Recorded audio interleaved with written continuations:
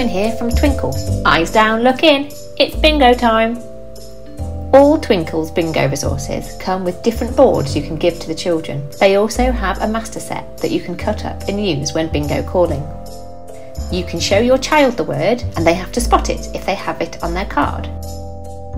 Or you could read the word to them without showing it, see if they can remember how it is spelt. The child who covers all their words first is the winner. To make it trickier, you could tell them they can only cover their word if they can say or write a sentence with that word in.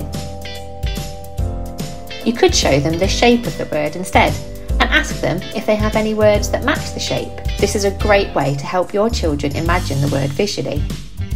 And of course, let the children be the bingo caller. It makes them feel really grown up. Making a mistake on your board gives them a chance to play teacher too.